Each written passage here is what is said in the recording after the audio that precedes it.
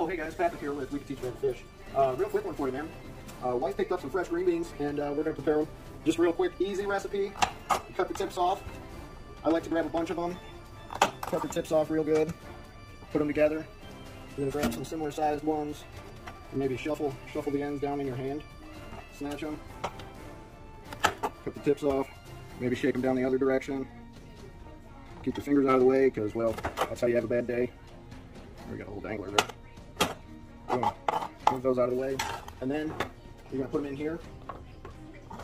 This is a steamer. Real easy, real easy.